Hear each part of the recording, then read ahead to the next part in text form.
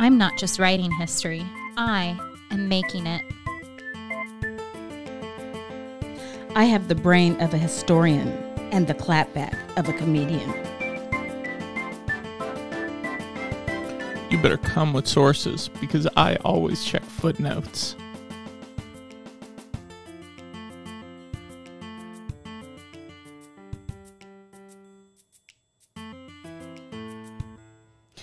Hey there, welcome back to Historians on Housewives. You're here with me, Casey. Jessica, Dr. J. Mill, the millionairess. Max Spear, the 1000 heiress. How about let's stick to sound tech extraordinaire. Sound tech extraordinaire. So today we have a really fun episode for you with pretty much our very first fan. Super fan, if you will. Our first super fan. She's an acquisitions editor for the University of Illinois Press. Her name is Dawn Durante.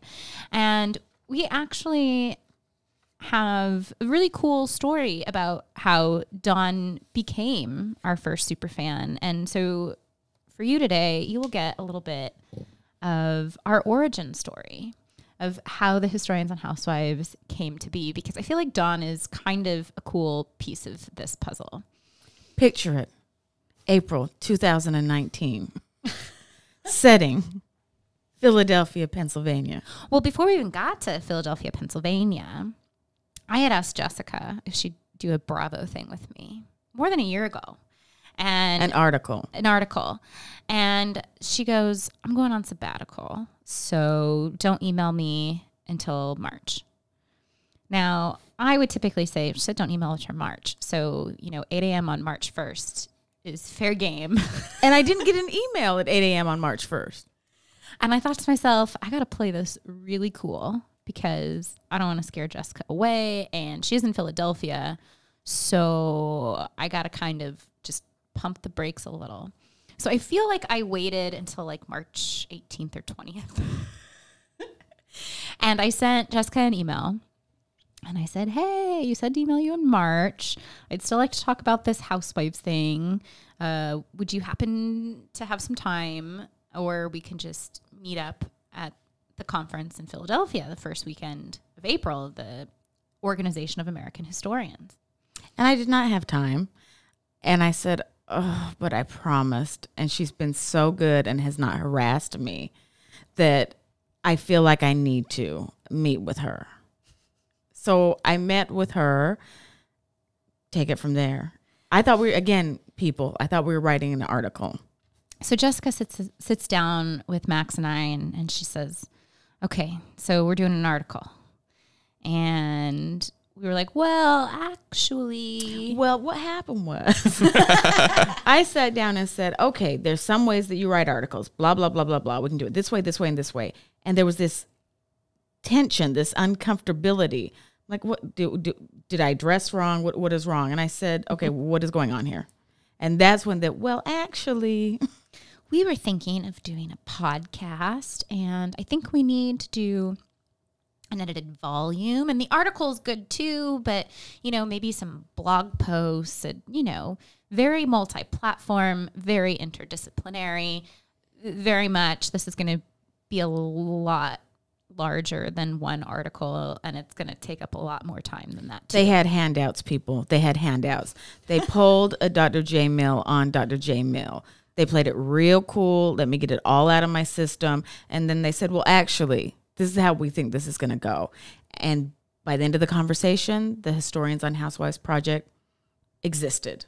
Max came with like 20 plus bullet points of themes, historical themes we could be addressing in the episodes, in the edited volume. And so Jessica finally caved and was like, okay, I'll do this. I didn't even cave. I was like, it was so. What are you talking about? It was caved? that moment. It was like I didn't have a choice, but it was that moment where the universe said, in some ways, this is it. I mean, if anyone knows me, I've kind of been loving the historical profession, but at the same time, an eye on Hollywood. My nickname is JMZ. People come to me first for any kind of celebrity news. And so this was like they were just gifting me this project. I said, absolutely. Don't talk to anyone else. So we get to OAH. The Organization of American Historians. And, for those of you who aren't in the historical profession, OAH is once a year. It's a super large conference that a lot of people go to. So there's a lot of people on the exhibition floor. There's so many different panels happening at the same time. It's a really big deal. We decided we might want to go see some people on the exhibition floor and see what they thought of this project. And, I'm thinking, podcasts usually advertise with people like Purple Mattress or Casper or something. Like, maybe we should talk to university presses because they're here and we're going to be talking to people about what they work on, and also Bravo. And so it seemed like it might be a good fit. So we started circulating. And Casey and Max were so much fun to circulate with, because if I thought I had a dog with a bone mentality, wait till you see Casey. Oh my goodness. She is a closer. She is a closer. So we went to University of Georgia Press, shout out to my press who did my book, talked to Walter Biggins. Then we were referred to Dawn Durante. Had no idea. Dinah Ramey Berry said, you should talk to Dawn. Dinah had no idea that Dawn was into Housewives. We just were going to talk to University of Illinois Press. And then what happened? Dawn was just standing at her booth. And it was so exciting because that meant we could actually meet her. We didn't have to, wait until after the conference. So we went to Dawn at the University of Illinois booth. And at first, I could tell she didn't really know that we were talking Bravo. And all of a sudden, it was this light switch. And she was so excited to talk to us about everything related to Bravo, but also what people actually write about and scholarship of all kinds, and how it would be such a great synergy. And that conversation with Dawn gave us so much energy. It really felt like a lot of validation in talking with her. And it was also, kind of toward the end where the conference would be wrapping up. So it was this moment of getting to leave Philadelphia to come back to California on a real high. Like, this can work. We can do this. And Dawn originated like our super fandom instantly. When we spoke to Dawn and it clicked that we were talking about Bravo, I kid you not, there was a tear in her eye. And she said, am I dreaming right now? No. And so from there, the relationship happened, which is how we ended up doing this podcast. So let me tell you. Today with her, sorry. Yeah, today with her. So let's tell you a little bit more about Dawn Durante. So she is a senior acquisitions editor at the University of Illinois Press, and she's been there for 8 years now. She discovered publishing as an undergraduate when she was doing an internship at the University of Arizona Press, and then she went on to do her master's in literature. She wrote a thesis on ebooks, academic publishing, and peer review. And she's earned a scholarly publishing certificate from Arizona State University. She acquires books in the fields of African American studies, women, gender and sexuality studies, American studies, religion, and she's recently added the field of anthropology to the series that she's working on. So Dawn is going to talk to us today about all things university press editing, the life cycle of books, and of course, we're going to talk a lot about Bravo. So with that, let's welcome Dawn Durante to the show. So Dawn, welcome to the show. Thank you so much for being here today. Thank you for having me. I'm super excited. So I'd like to just jump right in here and let you share with us your Housewives catchphrase. Okay. When in doubt, take a page from one of my books.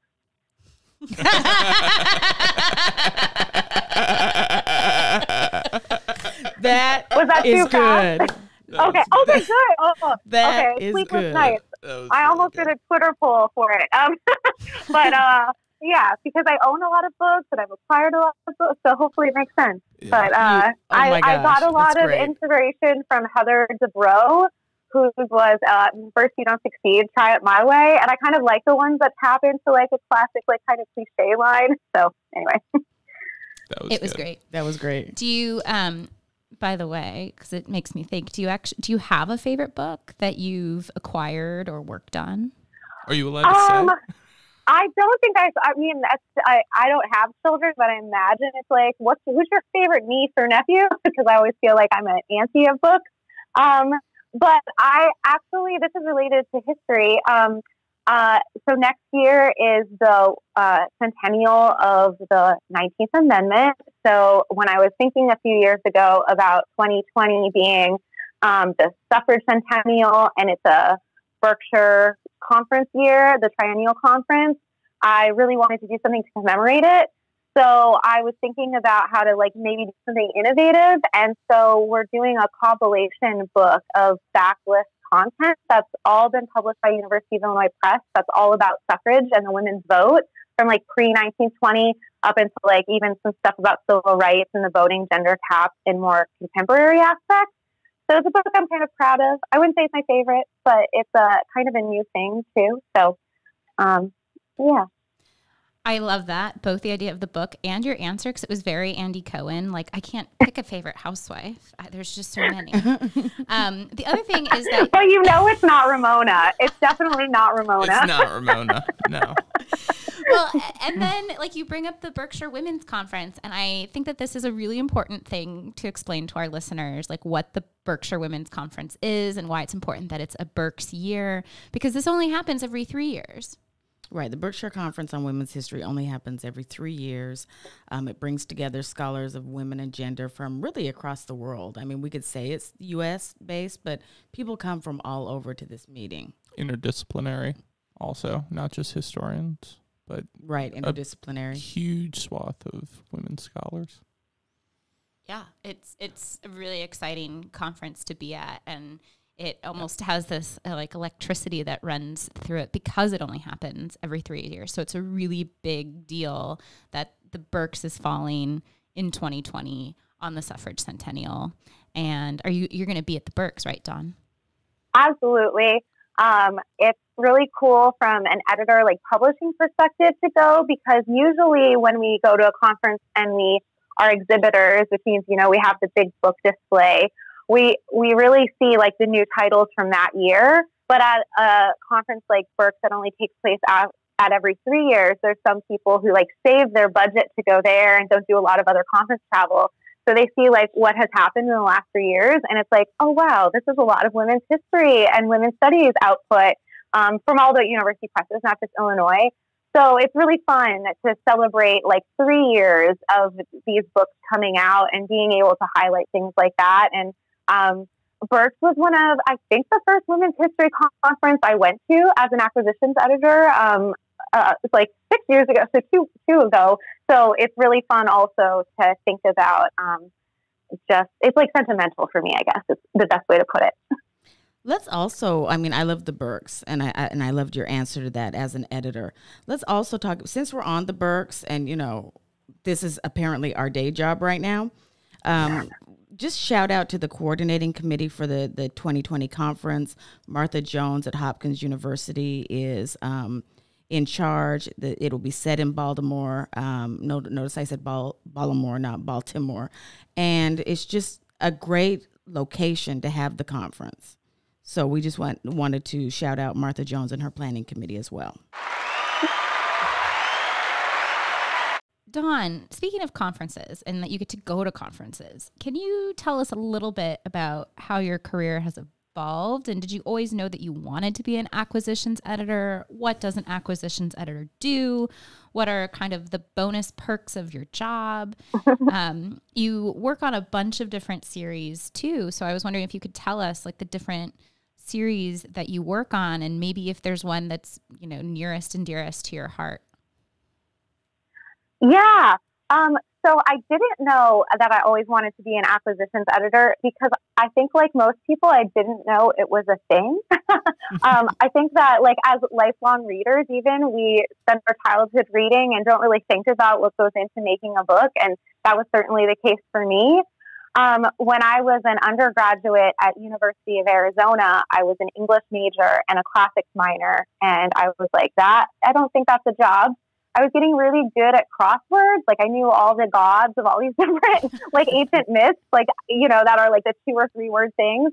in crosswords, but Will Short seems pretty stable. So anyway, I was like, okay, well, how can I diversify my background? And lo and behold, a job on the department listserv, an internship at University of Arizona Press posted. I applied. I got it. It was an acquisitions department. And without that internship, I say this to the person who hired me, was my supervisor there, Allison Carter, who's still at U of A Press all the time. Like, my life would not be what it is if you didn't hire me. And I'm so grateful, because what I learned through that internship is that acquisitions really fits my personality, which is both really happy to be like alone and quiet and independently reading, but also like socializing, talking with people. So this kind of split, or at least that's the way I approach my job. There's not one way people acquire. Every editor has like different personalities. So, but for how I navigate my job, it is like really freeing to have elements that are both, it's a ambivert kind of situation. Then I did a master's at Arizona State University in literature, where they had a scholarly publishing certificate program. So when people ask me what my kind of scholarly background is, I'm like, actually, it's scholarly publishing. I did a thesis on peer review and ebooks and university presses. And then I think that set me up, hopefully, to get the job I got at University of Illinois as an assistant about 8 years ago now. So what I do now as an editor is it's a lot about relationship building with authors, with series editors. It's a lot of me trying to get an idea of what are the big ideas going on in disciplines, and what I see myself as a cultivator of those people who are having those ideas. So when I get submissions, whether it's proposals or manuscripts, I'm trying to think about, as an editor, how can I support these ideas? As a press, are we best positioned for me to acquire that manuscript? And if not, maybe I make recommendations for other presses that can be a good home for those projects, because we're, as editors, really invested in the scholarly ecosystem as collaborators and wanting to help those discourses grow. You asked me about some of the perks of the job. I get to be a student forever. Like, I learn so much. And my particular constellation of areas is African American studies, women, gender, and sexuality studies, religion, American studies, and I just took on acquiring in anthropology. And I really approach those by like, okay, how can I make sure that voices at the margins are centered? And so I have what I call, when we ask for authors to do a manuscript through line, I have an acquisitions through line. And so the main perk is like, I'm very fulfilled by my job. And then other perks, we talked about conference travel. I get to go to cities I wouldn't necessarily have gone to before. I don't really get to see them because I'm working, but it's still fun to get a sense of place of areas I wouldn't necessarily probably travel to or think to travel to. I get to meet the smartest people at what they do, and that's like, I never even imagined that for myself. And I also get free books, which when I was a kid, I was like, if I just had a job where I could get free books, then I'd be set, right? And so check. And then in terms of series, I work on 12, and they're all very, they operate differently. So anyone interested in series, I always say, talk to the editor and kind of find out how they work. And series editors are really hands-on. I am super excited that a series I work on is celebrating its 15th anniversary this year. It's the New Black Studies series. It's an interdisciplinary series that is edited by historian Darlene Clark-Hine and Dwight McBride, who's at Emory. One other series that's interesting and doesn't work a lot like other series is a book prize contest. It's a collaboration between University of Illinois Press and the National Women's Studies Association. And what's interesting about that series is people submit for the prize and they can submit their entirely unrevised dissertation to it, which is very rare that anyone's going to be able to submit an unrevised dissertation to an editor. So that prize is an annual prize, rotating June 1st every year. And people submit partially revised dissertations, fully revised dissertations, unrevised dissertations. And that prize gives me a lot of opportunity to get a lay of the land of what people at the dissertation stage, which are like, the scholarship that's going to be in the pressing wave in a few years, what is really going on in those areas. In terms of more history-based series, the oldest series I work on is Women, Gender, and Sexuality in American History with Deborah Gray White, Wanda Hendricks, and Susan Kahn. And that series is celebrating its 35th anniversary in a couple years. So just like I talked about earlier, an anthology of previously published University of Illinois Press pieces, we're also going to be doing one that commemorates that volume that's really focused around the idea of women's organizing. And then one of the newest series that I work on is Black Internationalism with Keisha Blaine and Keto Swan. And that series really ties to a lot of elements of my list, particularly African American studies. So yeah, I tried to only talk about a few of the series, but they're really interesting to think about from an acquisitions perspective in terms of you have these major lists that are like umbrella areas, and then a series within those is a more kind of curated grouping within those bigger lists. So one of the things that you just mentioned, and I feel like it might be good to give a background to our listeners, is what is the actual life of a book, right? What is the timeline for these things? What does this look like to go from a dissertation to something that you're acquiring to being published? Yeah, I love the question because it gives me an opportunity to say something that I think is really important for scholars to hear when they're in the crush of the academy, which is whether it's your first book and you're revising a dissertation into a book or like your fourth or fifth, is that there's no one right way to do this all. And sure, there might be wrong ways, like don't be mean to your editor, but there's so many right ways to do this. So don't feel like there's only one way a proposal will look, or that if your friend is going through peer review and they got their reports back on time and yours are late, that it's like some sort of signal, because really just most of the reports are late. So the life cycle, besides being really, it's a process that's different for everyone. I like to emphasize that, like a lot of people ask me about how a relationship between an editor and an author form. And I just like to underscore that it's not really always about a book. Like we don't have to network over a book. Like the way we've all networked, like it's over the Housewives, right? So these relationships, because editors and scholars are two different elements within the scholarly ecosystem, I think that you can feel free to approach editors about a book, but also not about a book. And you never know if 3 books down the line, that editor might be working on a press that's a good home for it. So it's really a lot about that relationship building aspect. And then in terms of like the formal process, like you're submitting and it's a little bit like, hey, are you interested in my project? Oh, no. Or, oh, yes. And then we like take it to the next level of like, can I see your manuscript? And then maybe that goes well. And so we go exclusive, like peer review. Those things can all take different amounts of time. But I like to tell people who are revising a dissertation into a book, since they often have a 10-year timeline to consider, that it probably is realistic to factor in like 2 to 5 years between like that first contact with a proposal and when a book is coming out. And then I also like to remind people that once your book is out, like it's really, you get to like market it forever. Don't forget that element. You've worked on it for a lot of years, and book will be out and it will always be valuable because it's been so much of your time and energy put into it, and also peer reviewers and stuff like that. So I don't know if if there's any element of that you want me to dive into a little more deeply. I'm curious, having done the process, I don't know if I did it the right way or the wrong way, but having done the process, I know that some people have a lot more hand-holding, or some people need more hand-holding. I'm just wondering, how do you balance actually producing the book with the anxiety of the authors? Yeah, that's one thing where my editorial philosophy is always evolving, and I'm trying to always manage that better.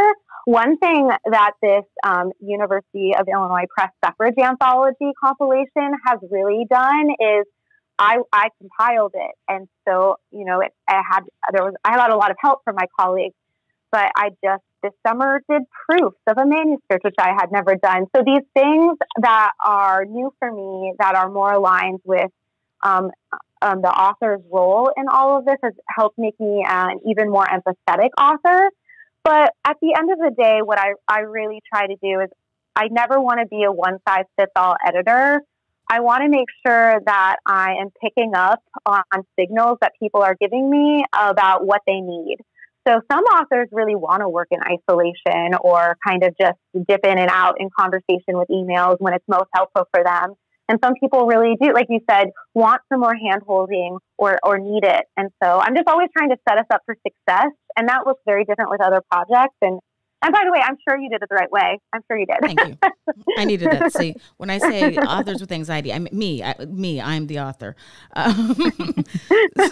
So let me ask a different question. First of all the series that you work on are so important to the field of American history, African American history. I remember when the new Black Studies series came to Illinois. That's how long I've been doing this, and it's been really great to see it flourish. So I'm going to switch gears for a minute and ask you about actual Bravo TV. So Finally. So what can historians learn from Bravo TV? So for me, it's a bit of a tricky question to answer. Like, I'm not a historian. And you just talked about having some anxiety. I'm not a trained historian. So you just talked about having a little author anxiety. So maybe I have a little editor anxiety in trying to approach this question. But I've been thinking about this a lot leading up to, our conversation today. And I realized so I always call myself academic adjacent, which is exactly where I want to be. I love it. I love that I can be part of the academy, but also be part of this publishing industry. But then I realized none of the housewives are housewives. Like a lot of New York, there's not a single one who's really a wife. So they're housewife adjacent. So I have a ton of common with the housewives in that regard. So it kind of helped me reduce my anxiety a little. I think that historians are really well poised to know what elements of their work they can connect historically with this contemporary pop culture phenomenon. Veblen is low-hanging fruit with conspicuous consumption. And we were just talking a little bit about Luann earlier. It seems to be a beacon of that. But what I really think that historians and any scholars can learn from Bravo TV, not necessarily disciplinarily, is how hard they work to promote themselves and their projects they're working on. So, they're working on things like their businesses. So if not to be reducing intellectual work to a brand, but you really are building your authority through each book, through each publication. So you want to promote that as well. So I love the way that when we watch The Real Housewives, we see them have all this agency for how they can really smartly intertwine their personalities with their work and who they are. It's really embedded. And that's probably why a lot of them are on the show, if we think about it, right? It gives them a platform to talk about the things that they really care about, whether that's charity, whether that's their own business, or whether it's kind of just their own investment in society and culture and whatnot. To follow up on this, one of the things that we hear all the time is what's making your work relevant. Yeah, so great. That's wonderful information about the past. Why should we care? The so what question. Yeah, the so what question. Do you find that thinking about reality television sometimes can help us get into that so what? I do think so. I think that what I really love about a lot of more the historian projects that I acquire and work on is people are being really savvy about not only saying what does this history teach us about the moment that's being studied, but also how can we see connection? And the politics right now, we see a lot of these conversations happening. So your so what question can be very embedded in the time that you're studying, and then say, how does that then impact other histories of that time? But you can also then zoom out and say, how does it also inform our understanding about the world around us today? And I think that reality TV is just such an interesting site. There's a lot of people are going on and they're you hear it at the reunion specifically, where they're able to like break that fourth wall and talk about experiences on the show for the Real Housewives, where like you weren't real enough, right? So they are really trying to expose their present realities in a really interesting way that maybe later people will really fold these into histories in new ways. But yeah, I don't know. What do you all think? I feel like in part this issue of having different scales of so what is kind of part of the inspiration for this project in the first place in a certain way. You know, I had actually TA'd for Jessica a couple years ago, and she did this lecture that was, you know, Gilded Age and robber barons, but so much of her lecture was talking about Sonia Morgan of The Real Housewives and Anderson Cooper. And Anderson Cooper. And students were so into it. It was this like moment where I almost feel like they would have been like, yeah, I don't care. Like, I'm leaving halfway through lecture, you know, but all of a sudden there's like, yeah, like TV, there's people they recognize from the screen. And it was this weird moment where like, wait a second, we're talking about more than 100 years ago. Why, like, wait, you know, and so they're like putting these connections together in a way that all of a sudden did impact the way that they thought about their day to day. And it was very cool to see that kind of past and present meet in a certain way. Well, thank you. That was also my way to get excited about the lecture.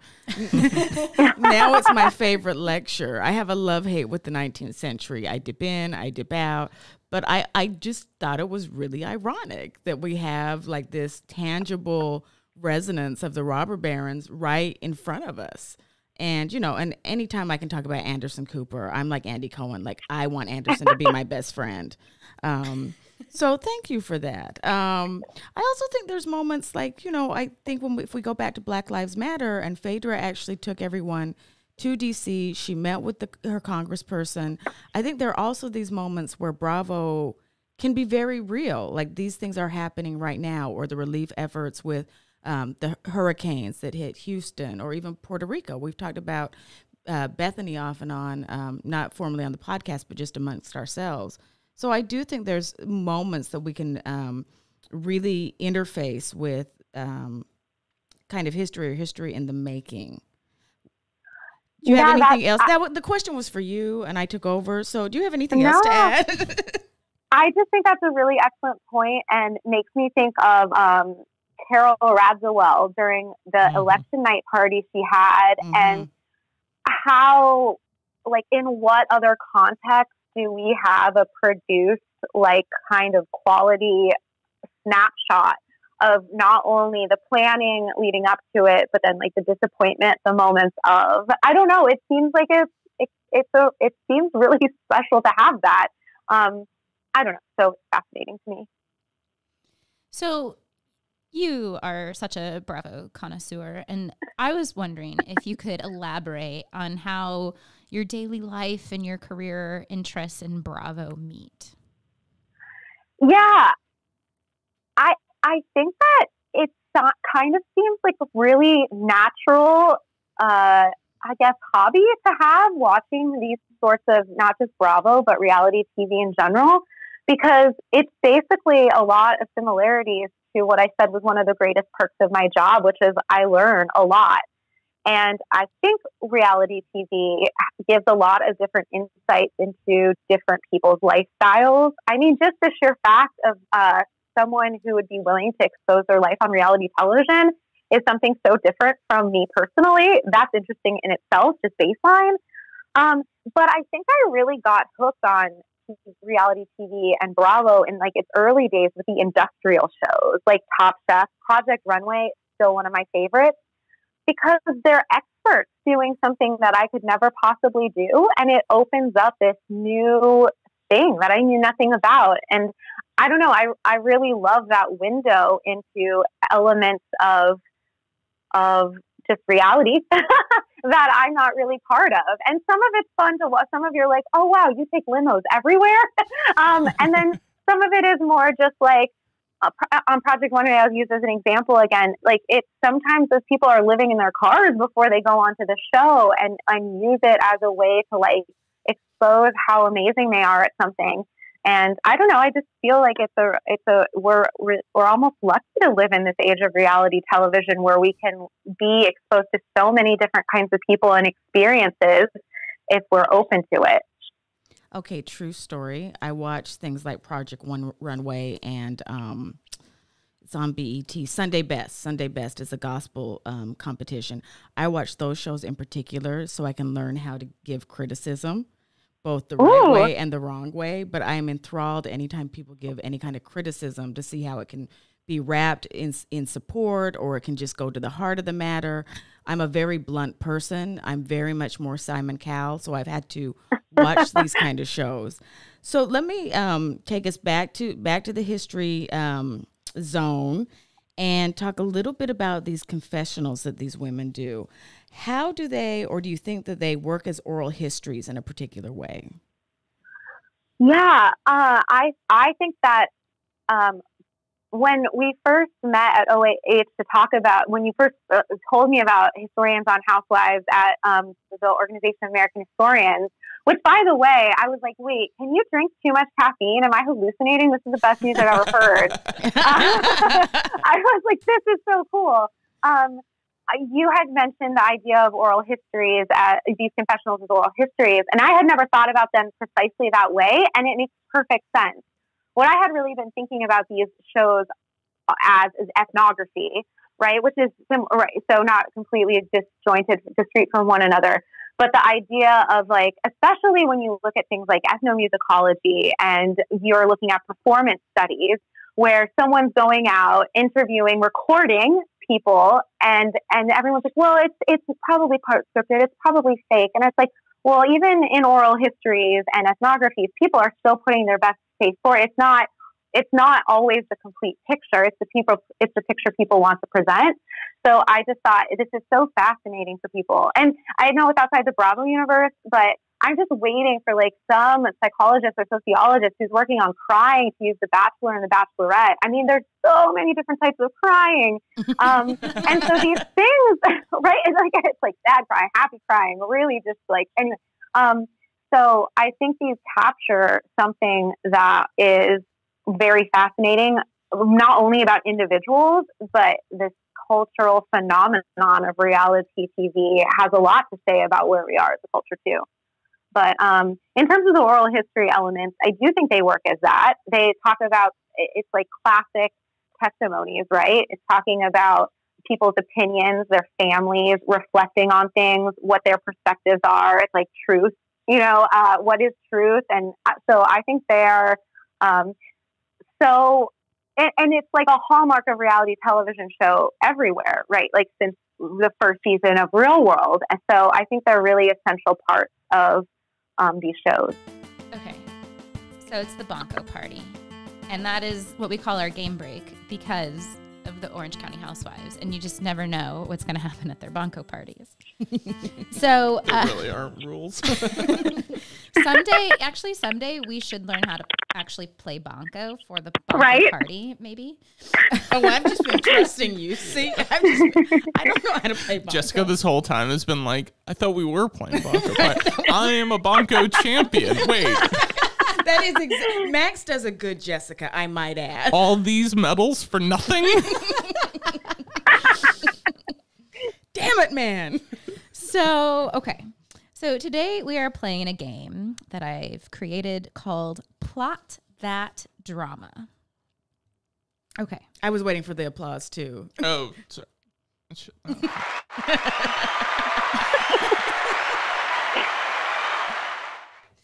Okay. So I have taken some plots and I've tried to make them a little more generic.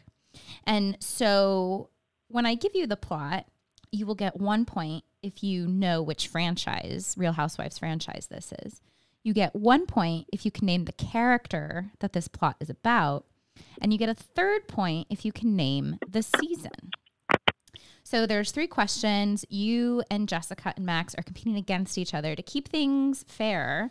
We're going to have Jessica and Max actually write their answers down and lock them in so that when I go to you for your answers, they can't be swayed. Like they've already submitted. I will say what she's saying is we've cheated in the past. Yeah, we were on with Tanisha Ford, and she was so sharp that we played a different game called Tagline Archive, and she instantly knew like which housewife and which franchise and which season, and the two of them, like their eyebrows are getting so big, like, oh man, I was like super wrong, like she must be right, so I'm gonna like piggyback on that. Yeah, that sounds right. And we were publicly shamed. Again, lesson to students, don't cheat. Yeah, Tanisha totally beat them. Okay, so yeah, I'm not confident in Steve. That's not. They really didn't cheat. She was just really great at the game. They didn't actually cheat, but I wanted to like make sure that the audience knew it's super fair. And I will also say that I am somebody who loves giving extra credit. People get so excited for extra credit. And so there is extra credit today. So the game's really out of 9 points, but there's 2 bonus points possible because 2 of these plots have a second person. So I'm going to fail miserably is basically what we're setting up. Okay. So our first plot, is everybody ready? Mm-hmm. Yes. Okay. It started with some harmless splashing, but this housewife retaliated and threw a glass of wine, cutting this housewife's lip open. I think this is Real Housewives. They are looking at me like they are super stumped. So we're gonna give them like a minute to write. I feel like I can tell that you're confident already. Well, luckily there's like 8 Real Housewives, so I didn't give it away. If you guys are all stumped, I can give you the kind of wine that was probably in the glass. Oh, yes. Is that going to help? Probably. No. No? I mean, fine. Sure. Okay, I'll tell you it was a white wine. That doesn't really help with housewives. Like none of them. I'm sticking with my answer, even if unless you said it was a rosé, like that is not going to help. I'm going to say it was not a rosé. Yeah, then it's not going to help. So that at least narrows it down a little bit. I feel like if I actually give you the name of the wine, it's going to be so obvious. Okay. You don't have to do that. Okay. Are you ready? Oh, I'm totally wrong. I think I had the franchise right. I didn't have the housewives right, though. But I'm going to lock it in the way that it is. Are you locked in, Dawn? Yeah. Okay. I think. You wanna go first? Okay. My guess is that it's the Real Housewives of New York. I feel like this involved Ramona, and for some reason I think it was Carol that got cut. Okay. And do you want to guess on the season? Yeah, no, I have no idea. That's just not the kind of smart I am. I have no idea about any seasons. Okay. Max? I'm going to say that it's Lisa Rinna in Beverly Hills when they went to Amsterdam, I think it was, and Kim said that stuff about Harry Hamlin being an alcoholic and like, yeah, don't you ever say that about my husband. I was wrong. You're super wrong. That's really it's okay. Jessica. This is the actual answer that I've locked in on my page. I don't know! ! I thought it was Kenya and Apollo in the swimming pool, but the cut lip and the wine glass threw me. That is my actual answer. Oh, okay. So Dawn gets 2 points. Because in Amsterdam, they weren't at a pool. When you started giving your answer, I was like, wait, I thought they said a pool. Oh, you said pool. Did you say pool? I didn't say pool. She said it started with splashing. Harmless splashing. So this was the Real Housewives of New York season 6, where they had to go to the Berkshires, and Ramona didn't want to go to Heather's house in the Berkshires, and they were taking the canoes out on the lake, and Ramona was in a really bad mood, and Kristen started splashing Ramona, and Ramona got really upset with Kristen and threw her wine glass across the canoe at Kristen's face, and it cut Kristen's lip. Oh, man. Wait, Kristen threw the wine glass or Ramona? Ramona threw the wine glass and cut Kristen's lip. You know, right. Who was it last night on Watch What Happens Live? And I think Andy was talking about when Ramona is good, she's wrong, and when she's bad, when she's right, she's bad, and when she's wrong, she's bad. Just bad. So I lost that round. Okay, this one only has no bonus points on this next question. Okay. This housewife held a mock funeral for therapy. For therapy? Oh. Yeah, for therapy. For the therapeutic aspect? Yeah, for a therapy session, this housewife held a mock funeral. Now we're looking for the franchise, the housewife, and the season. You ready, Dawn? Yes. Okay. What did you guess? Okay, I guessed also Real Housewives of New York when Sonia holds the funeral for her dog in like Central Park or something. And I'm not confident in what season it is, but I think we just had season 11, and I want to say this is a few seasons ago, so I'm going to guess season 8. Okay. Well, that was I remember that episode. That was a good episode. We really need to do an episode about Bravo and pets and death. Yes. I think that there's like so much, right? And, you know, I don't know how long Mercedes left her dog in the freezer, but there's a lot to be said about the various shows and the love of pets and the relationship to their humans. Yeah. Max? I'm going to say that it's Real Housewives of Orange County, that it's Shannon Bedore with her husband David before they got divorced. And I'm going to say that this is season, I want to say 8 also. Okay, Jessica? Once again, I failed miserably. I don't know why I think it's Kenya and Real Housewives of Atlanta, because I don't remember there being a funeral for any dog. But I feel like there's something to that, and I don't know the season. Okay, so Max takes this one away, except it was season 10 of Housewives of Orange County. So season 10 of Orange County opens up with Shannon and David actually going to a weekend therapy retreat for him cheating on her. And they actually have to stage their own mock funerals where they have to lay on the ground. They actually have like a tombstone above the head. And then while the one person is pretending that they're dead, the other person had to like say all the things that they appreciated about their spouse that they never told them that they appreciated. This is clearly the part of the season where I got tired of hearing about said affair. It was like just the beginning. The beginning? It was like episodes, like I think it was the second episode of season 10. So Max, season 8, wrong season. But I feel like because you knew it was Shannon and David, I'm going to go ahead and I'm going to give you the bonus on that too.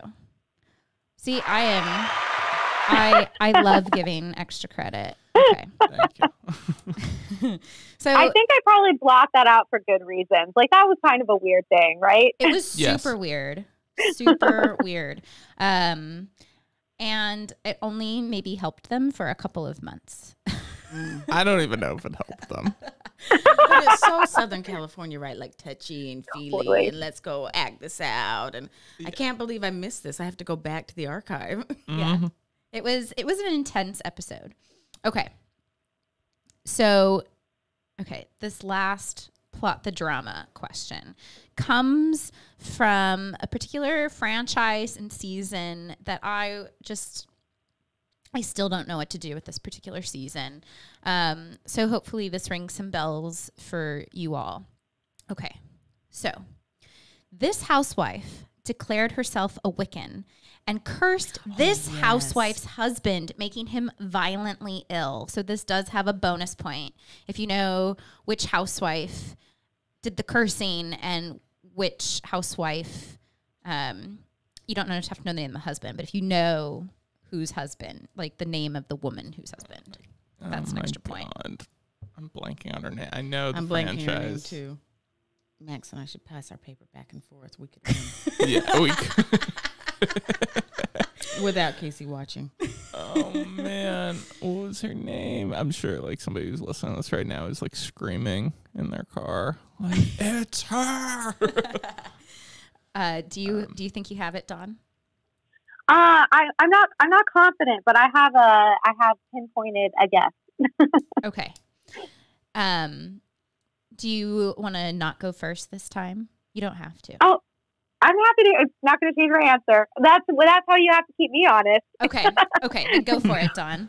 All right, my guess is my guess is for Beverly Hills, and I can't remember the woman's name, but she had a giant house. She did that weirdo party once. Like, it was fun. And then it's I can't remember her name, but she's the one from Days of Our Lives. I think it was her husband. But again, like, I'm real foggy on all this. Yeah, I mean, good guess, but Eileen was not on the same season with that particular house. Okay. Oh, yes. Okay. Okay. So, Max. I know her name starts with a C. It does start with a C. It's Real Housewives of Beverly Hills. Uh-huh. I think it's season 4. Mm-hmm. Oh, my goodness. And I know she has a sex dungeon. She did. Okay. And she had a tattoo of a pentagram on her neck. Yes. That's what I remember, but I can't This is remember very her name. specific. Okay, and do you remember the housewife that she had this altercation with and cursed the husband? I'll just guess. Who would? Both of these housewives, by the way, were only on for one season. Oh. Oh, that's rearranged into my answer. Eden? No, Eden Sassoon wasn't No. married. I don't think she was. Well, and Eden Sassoon, if you're going with season 4, it was definitely not a part of season 4. Oh, well, sorry. Yeah, I don't know who it is. Okay. And Jessica? Carlisle. Was that her name close to it? Oh, that was really close. That's That not was it. close. It's but not it, that's but that's really very close. Something like that. Uh-huh. Beverly Hills. Uh-huh. I said 3. Because you just said that whoever was cursed was only on for a season, it takes out my answer, which would have been Carlisle or whatever the name is. Cursed Kyle Kyle and then Maurizio. I only say that because remember, Kyle could not handle the Wiccan aspect of this of this character. Ooh. So I feel like I'm going to give Jessica a point because Carlisle is really close. It was Carlton. Mm.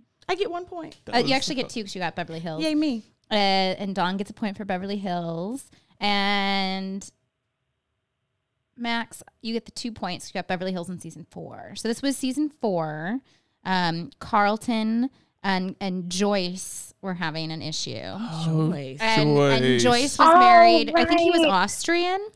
Yeah. And he got really, really ill. And so they were like, Carlton cursed him. And Carlton's like, yeah, I cast a spell. Right. But so like, it was like super drama. They did the Vanderpump Rules crossover at that dinner. They were at Pump. That Not I Pump. They were remember. at, yeah, was it? No, it's No. Sir. It was They were at Sir. Yeah. Pump wasn't open yet. They were at Sir. Joyce. Okay, I remember her now. And then Brandy. Was she Go Was ahead. she the Puerto Rican one with the tagline about "You can never be too thin"? Yeah, she was. I think she was the Puerto Rican one that had a tagline about that. Yeah, I miss her. And her I feel like husband she really was a got lot- bullied out. And her husband was, I feel like he was Austrian. Yeah. And he was kind of larger, really heavy accent. Now He I was a remember character. Yeah, and Brandy said a lot of very racist things about her. Always. Always. Just so you know, Joyce's tagline was, thank you, Google, in Beverly Hills, they say you can never be too young, too thin, or too rich. That's right, Joyce. Okay, so let's tally up these points. Dawn is like an encyclopedia. I think we all have some tendencies here along the encyclopedia line when it comes to Housewives. Yeah, but pulling out that tagline about being too thin. It's I because- love the tagline. Yeah. And also because she got flack at it at the reunion. And I don't know if you remember this, but she was basically like, oh, this is what the producers told her to say. And so it was kind of the first time where I really realized, like, oh, wait, who does make these up? Right, this is contrived, right.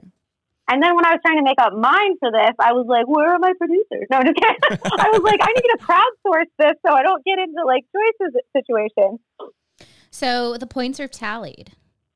And in third place, we have Jessica with Yay. 2 points. In second place, we have Dawn with 3 points. And in first, we have Max with 5 points.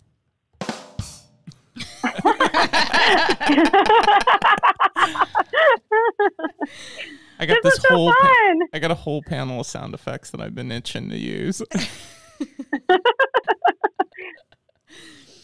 So, okay.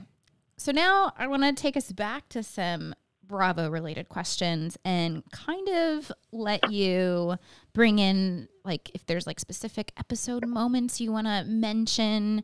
I know that there was some like clips you were interested in with Bethany, and of course going back to the Real Housewives of Beverly Hills and their sunglasses. So we're going to kind of bring in some questions that allow us to kind of use the content of the shows here. Okay, so we've talked a little bit about how you're fascinated with women and their entrepreneurial interests. Can you give us some examples of this? Each season seems to have more weird, like more new things. Like just on like episode 2, this second reunion episode of this New York season, Tinsley all of a sudden has an eyelash line. And so I think that it's really pervasive. But ones that really seem memorable to me are like Phaedra's funeral home. I mean, she's a lawyer, so she like goes this new route.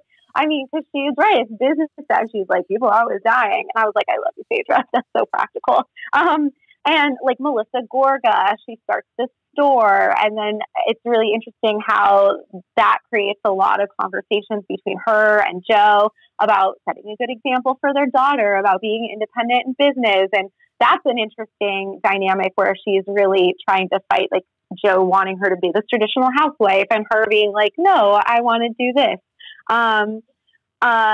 I think that The Apprentice, like Bethany Frankel is on The Apprentice, and Skinny Girl is probably the most pervasive and most successful of all the brands that we can align with any of the Real Housewives.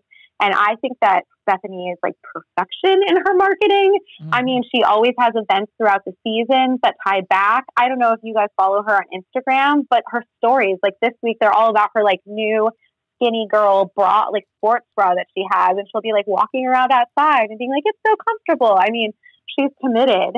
And then I think it's really cool how to see and notice how this has transitioned into the like offshoot Beverly Hills, like Vanderpump Rules, which we were just talking about for a little bit ago. So you have all of those people who are not housewives who are also then using Lisa Vanderpump's fame to get beyond Vanderpump Rules to launch their entrepreneurial interests, you know? So Stassi has like her new book, Basic Bitch, out, and, or Basic, maybe it's just Basic. And then Kristen, Crazy Kristen has her t-shirt line. Like she can get her act together for that. Katie launched this big makeup initiative. The Toms are doing their own business with Lisa Vanderpump now. So it's really interesting to me because the entire Bravo universe is like obsessed with consumption. So it's like a natural outgrowth is like the business aspect of it. It's really so entrenched in all of it. I don't know. I mean, I could go on. Yeah. So. And there's this really interesting thing when you bring up Vanderpump Rules, and now the cast is kind of branching into their own things. Like, right. So Jackson Brittany's Mima's beer cheese, right? Yes. But like Jax is like, we don't need Lisa Vanderpump to market our beer cheese. We don't need it in Sir or any of those restaurants. Like we can do it ourselves, right? And so it's this really interesting way in which everyone's finding out about Mima's beer cheese because of the show, right? They're actually having the cast over to taste the beer cheese, and they're like, I've never even heard of beer cheese. What is this? You know? And it's so good. You should try it. Yeah. I mean, I haven't had Jackson Brittany's, yeah, but I've had beer cheese before. Okay. But like, actually, I don't know if I've actually had it in California or if I've just had it when I'm researching in the Midwest. But yeah, it was just like this moment where you get these people who really aren't even all from California. Like they've ended up in California from other places. So you would have thought that they would have encountered beer cheese at some point along the way. There's a disproportionate number of the Vanderpump Rules kids who are the pumpers who are all from Florida. Like Florida seems to be the hub where Vanderpump gets her. Yeah, Jax is from Florida. Ariana's from Florida. Is Sandoval also from Florida? No, he's from St. Louis. Oh, that's right. Yeah. So he should have had beer cheese. I feel like Sandoval should have had beer cheese before Mima's. I don't know. He doesn't look like he enjoys food. You know what I mean? You never can be too thin. Yeah. Yeah, he looks like he doesn't like to look uncomfortable. Like he's constantly trying to look put together. Yeah. Yeah, and also with like singing careers, like Sheena has a singing tries to have a singing career. Lala seems to be doing it more successfully. DJ James Kennedy. I mean, even in terms of singing careers, Countess Luann's singing career has really, really grown and changed. I feel like Bravo was just playing Roni season 3, which I still think is the best. It's like Kelly Ben-Simone's, I think it's her last season. It's when they go and it's like the scary island, and it's Jill Zarin's last season, and it's all that drama because Bethany's getting engaged and she's pregnant, and Ramona's being super crazy on the Brooklyn Bridge, and it's just such an intense season. But I feel like that's when Countess Luann came out with it was that Money Can't Buy You class. Yeah. And so now we're in season 11. She's becoming this large cabaret star, but it really took her a while to really break into that in the way that she's created it for herself now. I also think that she started as like a club act and has slowly evolved to a cabaret act. And it's interesting how she has made that pivot and that slight but seemingly crucial distinction about like her brand. Well, and somewhere in there, I feel like they go to karaoke with Heather, and Countess Luann is like taking her karaoke bar appearance very seriously. Now wait for it, because these two haven't watched the last reunion. Right. Dawn, just spoil it for them. Yeah, spoil it. We don't care. Oh, I've already read the articles. Like they're telling her she's no Adele. Yeah, she's no Adele. She's not good. But Dawn, what happened? Reenact it for us. Well, they're also very outspoken that she has been using her sobriety as a launching pad for that element of her career, and like stopping up fame from like being in the headlines. So, you know, I do admit, like, Luann put in a lot of work over the years, and also seems to have been able to capitalize on this. Like, whether it was good news or bad news in the news, she would have capitalized on it. But like Bethany especially was like very like, well, you know, you cashed in on your sobriety. Right. So then Luann said, I just got cast in Chicago, so you can all go straight to hell. Did you really? Yes. Mm-hmm. You missed it last night. You took the night off. It was so hot in our house. I couldn't. I just wanted to say, while we're talking about entrepreneurial, that now we have an ending for Luann. Well, she hasn't gotten the reviews yet for Chicago. But so let's not talk too soon. But that would be good. This is just like for a future show idea to talk about like musical theater and the Housewives now. We could do that. I mean, Yeah. there's so many of them that have, they think is like a musical career. Don't be tardy for the party. Mhm. I mean, and Kim Zolciak tried a second single in her last season of her own show, but her new single just did not. What was it? Google Me or? Yeah, Google Me. Da-na-na, Really? That's what it was? I don't yeah. even remember. It was that And then she unmemorable spelled for me Google. as the second single, but clearly Candy Burruss did not work on the second Meanwhile, song. Candy and Escape have reunited. They've had a show. They've gone on tour. Candy's decided not to go on tour. I mean, meanwhile, the real singers are out doing the work that they need to do. And then there's Luann. And then there's Luann. So that was a lot of can we- entrepreneurship. Can we also mention Erica Jane here, because I think she's fabulous. Yes. She also like working it, crushing it. But you know, I think that's a cool idea. The music, Housewives and musical careers, because you know Melissa Gorga has also dabbled, and I don't know, but Erica All of Jane, Slade's I love her so much. girlfriends. Yes, all of them.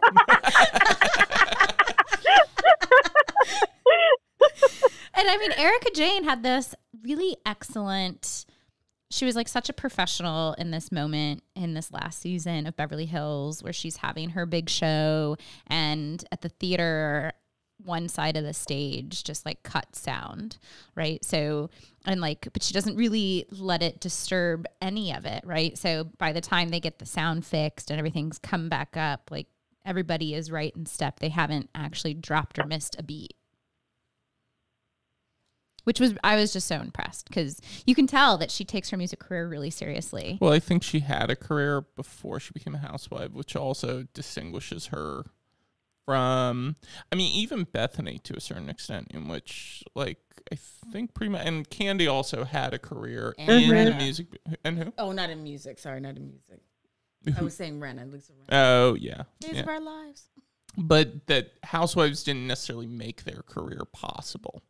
Right. In other words, I'm still looking for Ramona Pinot Grigio. I have not been able to order it. As most recently as last week, I was on a website trying to get a hold of some Ramona Pinot Grigio, and Listen, we still can't get Sonia's toaster oven. I know. True. But her clothing line is out, and people are wearing it, and her clothes actually look nice on people. Does it have the family crest on it? The shoes. The shoes do. Those shoes that were part of the controversy, like when Dorinda got mad about the shoes divorced having husband the versus seal. the deceased husband. Yeah, and having that seal on the shoe, and you shouldn't have their imprimatur or whatever because you're not a Morgan. Like, that was actually her shoes that I think she's selling now. And she has all kinds of styles. They look very cute. If I wore women's shoes, I would. So, well, do you watch Shaws of Sunset? Mike has a shoe line, or he did right. for a while. Shoe line, I think this shoe was also in Kitson, which we just had a show. Was it?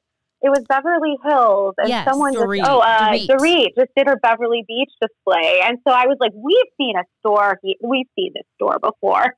Nothing gets by me. You had mentioned before the show that the Real Housewives have created what you call an apology economy. And so I was wondering if you could talk to us about what an apology economy is and how this can help us think about all of these things that we've been talking about. So I don't know if maybe starting at, that clip with the Real Housewives of Beverly Hills and the discussion about the really expensive sunglasses is like a way to start, or where do you want to take this? Yeah. So this apology economy is something that I probably, as I was like, playing a drinking game during a reunion, kind of thought up. But then over time, I'm like, I think this is actually a really interesting way to think about what is going on amidst the relationships between these women. And basically, the nugget of it is that when you have immense wealth and material goods, and so these women do, and we can think of the example you were saying, Dana and her $25,000 sunglasses. Mm-hmm. I also think of like Danielle Staub, just newly on these like kind of newer seasons in New Jersey again, on her wedding registry has like these Versace plates and like all this really high expensive stuff. And it's no problem for people to buy those things, right?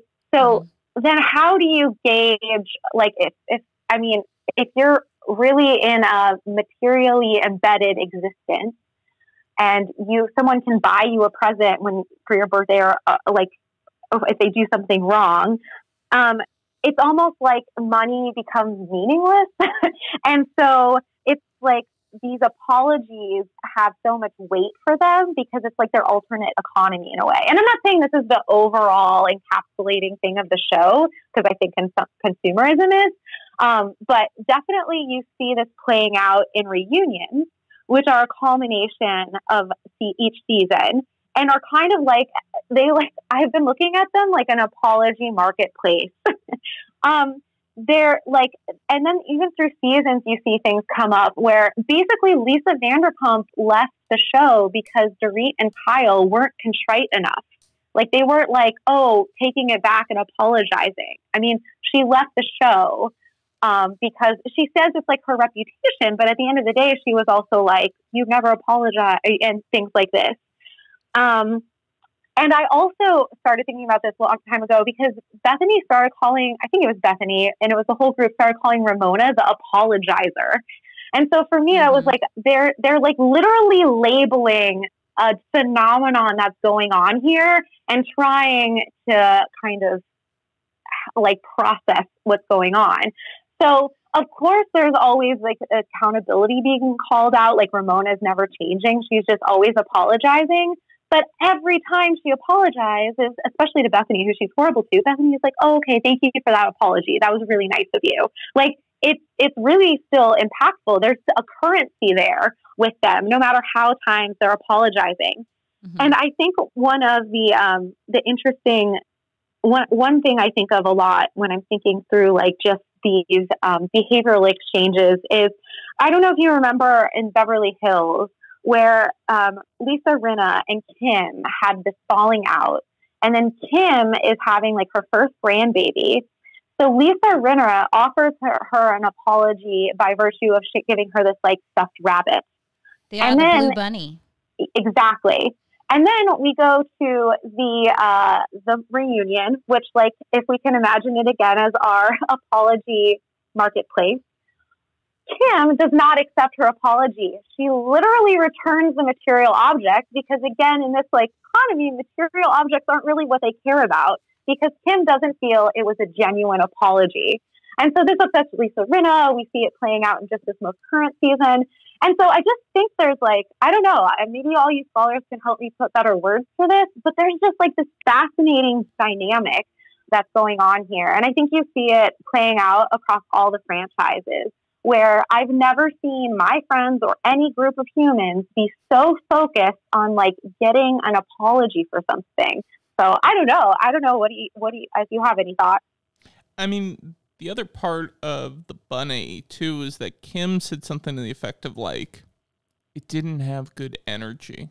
Which to me sounds like not only are they existing within an apology economy, but they're also attaching spiritual significance to these apologies. Like, the bunny itself is tainted in some way and can bring misfortune to my life by keeping it in my house or by throwing it away. Like, I have to give it to you on this show and to make a presentation of it. Right, because like the apology needs to happen again still.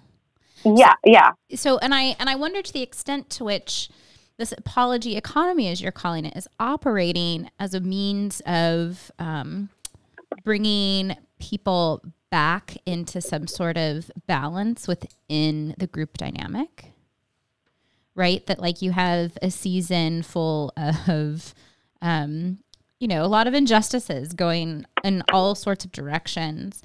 But the act of the reunion and the apology is like, until I've received my apology, you are still damaging my image.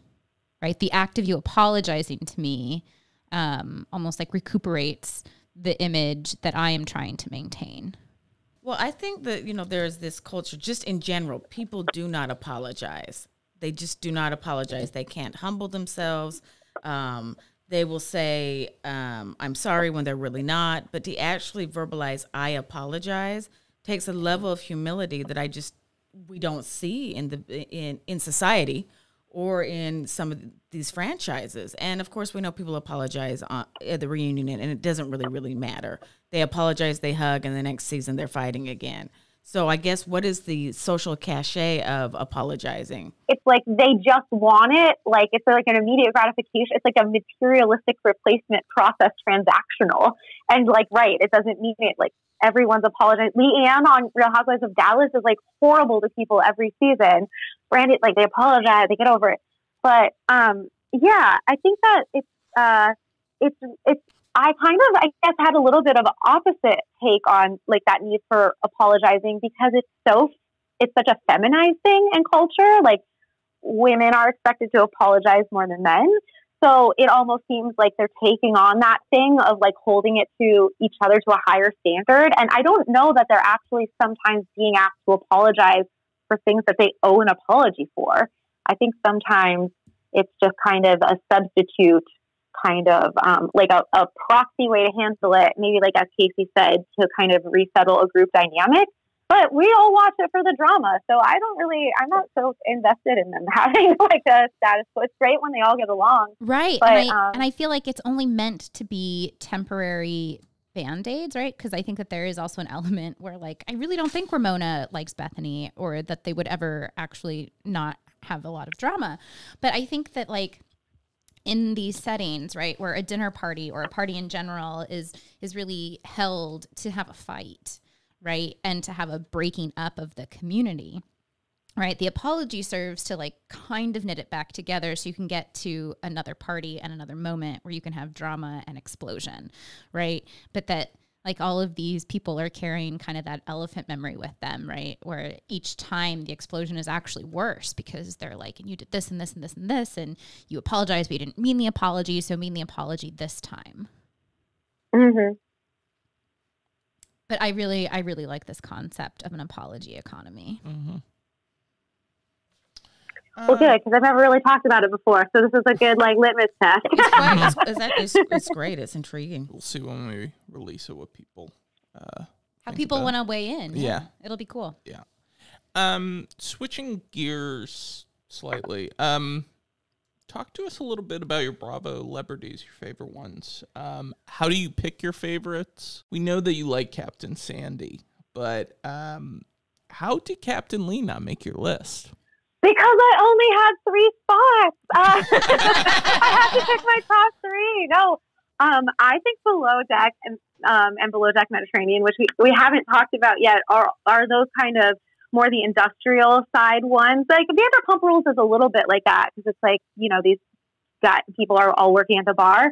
But I think Captain Sandy is like a kind of not like almost anything we've seen on the network before in a way. Because she's in such a, I'm sure I'm wrong. I'm sure there are others, but of the shows I watch, I can't really think of where someone is so clearly in a usually male-dominated role and is the leader in the kitchen, and like is really not like the crew don't push back on her for being a woman. Whereas you see in Top Chef, like the women, you know, that's a male-dominated kitchen area usually, and like the women, you see that playing out in the number of winners they've had that are women and stuff like that. So Captain Sandy is still kind of new. She's very shy. Like I'm very interested in her. I think I like her because I haven't quite figured her out yet. Like, not that there's something to figure out, but I think that she's changed a little bit between the seasons, or just like adjusted. She calls this out at the beginning of the 2nd season where she's like, before I said, call me Sandy, not anymore. Like, so I really I like her a lot. I love Captain Lee. I think I respect him a lot. I was like, maybe in another life I would have gone to work on a boat. I don't know. I really like the show. Well, there's an element of Sandy where she's always dealing with sexism. Like, even though the crew comes to respect her, there's always that awkward beat at the start of every season with Sandy where the men on board, like, just don't really seem to have a concept that she is their captain. Right. And so she has to always like kind of reset and redraw boundaries. She gets guests on board that are like, oh, you're the captain.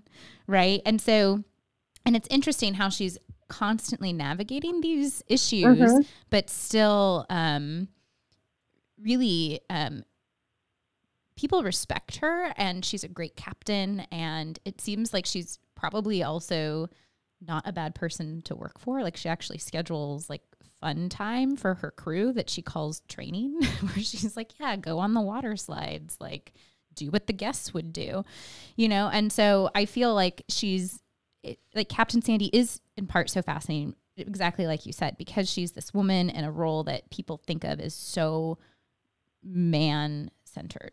I mean, we saw that most recently with Travis, I think his name is, when he referred to her as Sandy. And it's that sort of like, I don't have to be professional around you because you're a female in power. And so I'm going to just assume that, like, we're on a buddy-buddy basis. And she corrected that. And what I find very interesting about Sandy is that she doesn't, when she does these corrections, or when she says to guests, like, no, I am the captain, that her immediate response is always to push the, like, sexist elephant in the room to the side. Like, to always say, like, I'm not even paying attention to that. Like, it doesn't matter. Yet she is constantly confronted with it. Yeah. And that is a really interesting dynamic in a space where, like, it's on her. Like, she, like, without Captain Sandy, like, theoretically, like, the boat would sink. You know, like, they're in the middle of the Mediterranean. What are they gonna do without her? And yet, at the same time, she also has to, like, play in these, like, micro battles of, like, No, I'm a female cat. Like, I'm a captain. I've done this for decades. I think she was on a ship that was attacked by pirates. I feel like she... Or was that Captain Lee? I think that was Sandy. That was Sandy. She has the ability, I think, to make more of a stand about that and doesn't, which I find also a fascinating character study. So maybe she's just our post-feminist figure. She is the walking embodiment of post-feminism. I have to say one of my favorite scenes with Captain Sandy was in last season's Below Deck Ned, when she was irate with Hannah for being on the boat with guests and was just like, go to your room and I don't want to see you. And like, she was enraged, but it was like just such a, wasn't like screaming her head off or anything, but it was so powerful. And I don't know, I'll just always remember that about Captain Sandy. Yeah, that was an intense moment. Thanks, Kat. It really was. It was good TV. It was great TV, yeah. It was. So what about your other Bravo celebrities? Yeah, I think I probably, this will be obvious to, since I've brought her up so many times, but Bethany Frankel, I think, is the realest of them all. I think she leaves so much out on the table. I think she is so quick-witted. No, none of the housewives are perfect, we know, but I think she's pretty close. I just really admire her, and I loved how she shone a light on Puerto Rico and all the charity she does. And I don't know, I think she's really fascinating, and she has showed such an interesting professional evolution over the course of like building her brand. I mean, how else before these shows would we ever have like such a clear glimpse into how business works, and how different people can do startups just on a daily basis, not at the level of Skinny Girl, of course, but I don't know. I just think she's fascinating. And then I think Andy Cohen is a genius, right? So the story of how he couldn't break into like some traditional network television as a journalist because like he had a lazy eye. Is that the story? Oh, I've never heard of that. That's what This is what I've heard. So like then he marks his own way, and I don't know. I just really, it's fascinating to me how well branded Bravo is. Like every show on that network makes sense in a constellation, and I don't think you can't say that all TV channels, especially ones that have are producing as many new shows as Bravo is. But no, I have a lot of Bravo. Like Tim Gunn was really close to making that list. I like a lot of the other housewives and fascinated by them. I love anyone who's been a reality TV like crossover. Like Cameron was on Real World and now she's on Southern Charm. Mm-hmm. And Eva from America's Next Top Model, like Cycle 3, I want to say, now on Atlanta. I mean, that is like I'm fascinated by that. Stassi was on Amazing Race when she was 16 before she had her chin implant. I didn't even know that. Oh yes, so her father put her family up to doing Amazing Race. I haven't seen their episodes, but I have seen photos of it. And Stassi, from what I've seen, has like gothic jet black hair and like just the biggest moody face. Like, I can't believe I'm 16 and I'm on this road trip with my father and my mother. I think her mother was there. God, I hope her mother was there. Fascinating. I also watch Amazing Race, and I don't know if any of you watched this last season, but it was all couples from other reality shows. So it was Amazing Race teams, Big Brother teams, and Survivor teams. So I think that's all the CBS universe. But like, this is kind of the same thing, right? It's like it folds in on itself in its own universe, right? And so, like, watch what happens live is a good example of how like you're basically using your own universe and then just like reifying the fame of these people by making them more famous by giving them more exposure. I just love it. I love it all. So, Dawn, tell us what's next for you. What are you working on, and how can people get in touch with you if they want to learn more?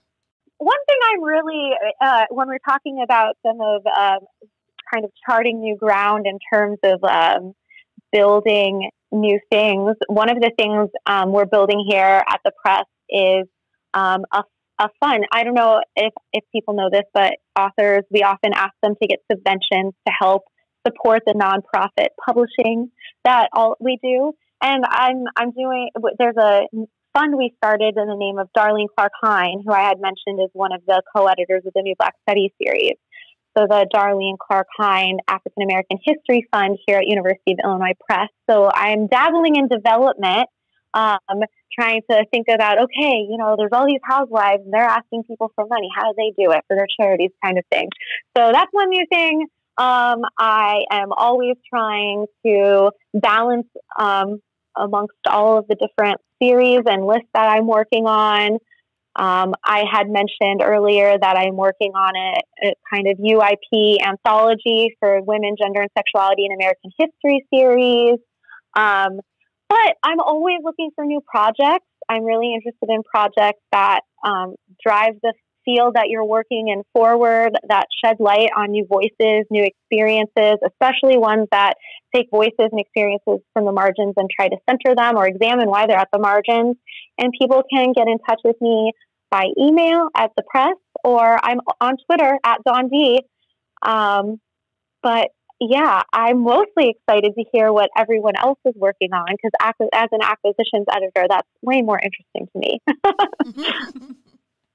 Well, thank you so much for being with us today. Thank you for having me. This was so Dawn. fun. Thank you. We look forward to your next appearance on the Historians on Housewives podcast. Mm-hmm. Me too. And you don't know it, but all this time I've been wearing my sparkly gown reunion dress. You're beautiful, wonderful. I like that you're on brand. That's amazing. All right. Great. All right. Thanks again for this Thanks, Dawn. opportunity. This is so cool. Yeah, thank you so much. Thank you. We had a great time. Have a great weekend. You too. You too. Bye. Bye. Thank you for joining us today. As always, you can find us at historiansonhousewives.com, where you too can propose an episode topic, a blog post, a journal article, or ask us questions or send us feedback about the shows. You can also follow us on Twitter at historiansh. And remember, we live tweet our Bravo shows Sunday through Thursday, so you can always interact with us on the Twitter too.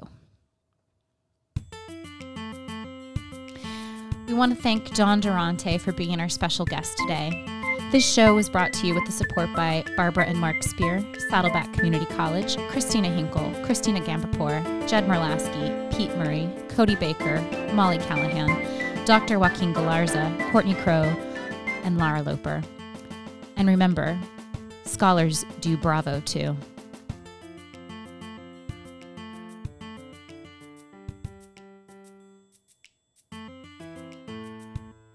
Someone told me to eat apples, but I forgot to eat an apple. Oh, shit. No, I'm just kidding. Oh, that's a good question. Like,